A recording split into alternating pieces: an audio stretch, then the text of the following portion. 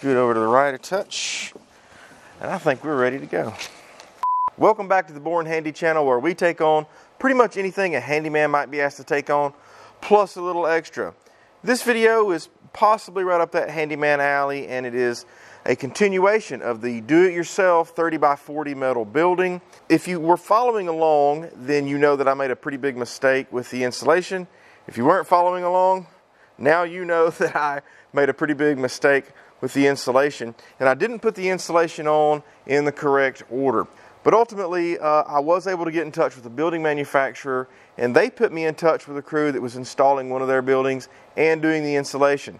So I was able to go by and get some video footage, and I'm going to be able to use that to help you not make the same mistakes that I made.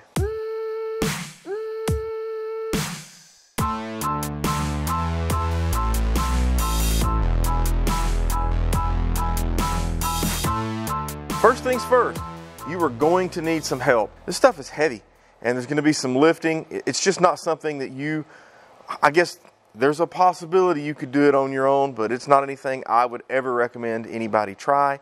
And that's a lot coming from me, because I'm oftentimes guilty of trying things on my own where I really should have had some help. Something else you're going to need is some kind of lift. Now, that could be a manual crank lift, or it could be maybe a tractor, or you might rent a lull. This is definitely not something that you're going to throw up over your shoulder and go up a ladder with, so go ahead and be prepared to rent or to have on hand some kind of equipment to lift this insulation with. Something else you're going to need is good weather. Now, when I say that, what I mean is you don't want to be doing this when it's a little windy outside. Just a little bit of wind you could probably get away with. I would say anything more than 5 miles per hour, for me at least, would be a no-go.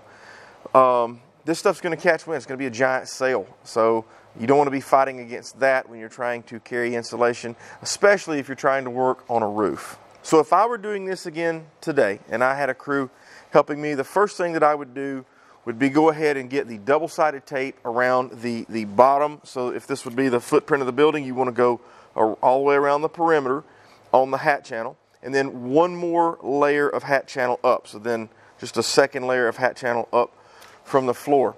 You're also going to want to get the double-sided tape around all your doors and all of your windows. Now, of course, at this point, you want to be sure and leave the backing paper on the tape to protect the adhesive. You want this stuff to have maximum adhesion to the insulation.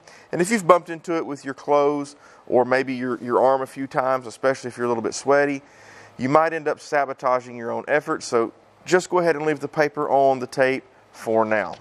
Now, there's a difference in the tape when it comes to the gable ends of the building. You're going to want tape on every single piece of hat channel on the ends of the building, and I'll explain why you're going to need that a little bit later on. But just as before, be sure and leave the paper on the tape. Okay, so with our building all taped up, now we need to figure out how much insulation we need. So the insulation is going to, if you imagine that you folded it in half, you want it to drape over the building and then drop down to the ground on either side and then stick to the tape down there. So what you're going to want to do is measure the length all the way around. So you need 10 feet. So if then this roof section would be 14 feet, then so it would be 10, 14, 14, and then 10 again, which should give you 20 between the two walls and then 28 for your roof section for a total of 48. After you've got that measurement made, next you're going to get a roll of this insulation and roll out about 50 feet. So a couple of feet extra, and cut that off. You're also going to want to find your center mark and put a mark. Now, this insulation has like a little flap. They actually call it a tab that sticks off. That's a great place to mark, so go ahead and put your center mark there. Then go to the two ends of the insulation. Go ahead and roll both ends of your insulation so that the two halves of the insulation come together with rolls at the center mark. Now, this is where you're going to need your lift. You're also going to want a person on the ground on either side of the building if you've got enough people to spare. Get the insulation up onto the lift and up to the ridge of your roof. At this point, you're going to want to make sure that the tab of the insulation is facing the inside of the building. What I mean by that is that when the next piece of insulation goes, it's going to need to go on top of that tab. So you don't want that tab facing the edge of the building that's going to be sticking off, because then you'll have a hard time making a nice joint with your insulation, or you'll have to flip the other pieces all around and you'll have to fight to get the tab underneath the piece that you've just laid. Once you get it up there, you're going to want to slowly let this roll. Don't just let it fall. This stuff is heavy, and something like that could cause you to rip the cover on the covered side of the insulation, and you just don't want to have to deal with that. So it'd be way better to just let this stuff go nice and slowly. Once it gets to the edge of the roof line, you should have no problem just allowing it to drop from there. So now you've got a piece of insulation marked in the center over your ridge, and it is draped over the building and down to the ground. So this is where your ground folks come in. They're going to come and grab the insulation and pull it tight enough just to pull the wrinkles out of it. Tight is not really even the right word. You just want to pull it until it is flat. You don't want this stuff under a lot of pressure. Over time, that'll just cause the stuff to tear and become damaged later on down the road. At that point, you can peel back enough of the paper off the tape to stick the insulation down and press it into the tape to make sure that it is sticking very, very firmly on both sides. So now all that's left to do for this particular run is to just cut off the excess at the ground level. Okay, so the next part is going to call for some information that I haven't given you yet. That's okay. That information is going to come in a subsequent video where I talk about how to put the metal on. For example, things about how to make sure that you're putting your screws in through the metal and hitting hat channel as opposed to just running a screw through metal and hitting nothing. How to make sure that you've overlapped the metal in such a way that it all lines up as it runs down your roof line. Things of that nature that are just not going to be covered in this video. Having said that, you're going to want to get some metal up on top of this insulation because you need somewhere to stand as you do the next roll. Now, depending on how wide your insulation is, you may be able to do 2 runs of metal. It may only be 1. Mileage is going to vary there. For me, I know my building would have allowed me to do 2 runs of metal if I had done it correctly. Ultimately, get enough metal to cover the insulation to give yourself enough of a platform to do the next roll the exact same way. Once you're finished with that roll of insulation, it's the same thing with the metal. And then this pretty much becomes rinse and repeat all the way to the end of the building. The only exceptions to that being if you were going to have your insulation falling over, for example, a roll-up door. The idea of having a line in the middle and having the full length would just be wasteful.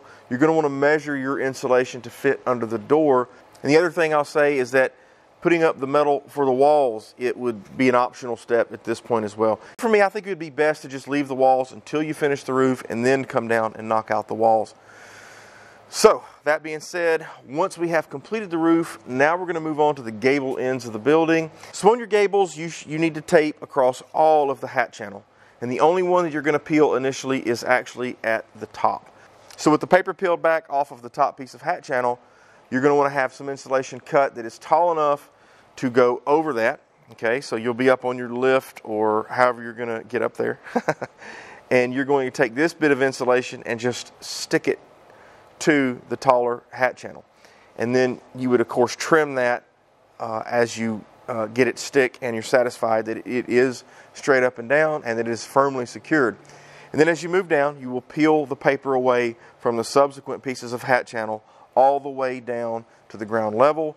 Again, making sure that you have the tab of the insulation on the side where the next piece of insulation is going to go, and you repeat that process all the way to the end of your building. Now when you've reached this point, if you've got both ends done, now if you hadn't done so already is the time to go around and do all of the metal for the walls. Once you have the walls in place, if you did all of this right, you're almost finished.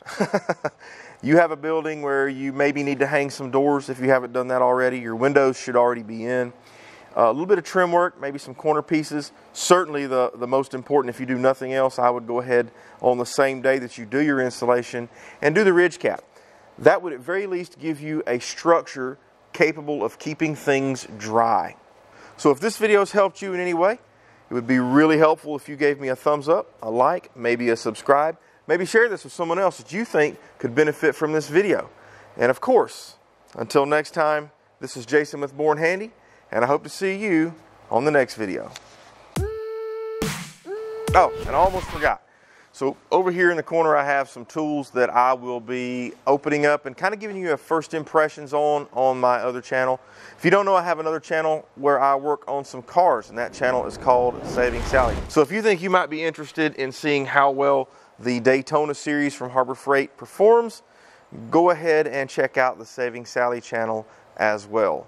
And for real, this time, that's the end of the video.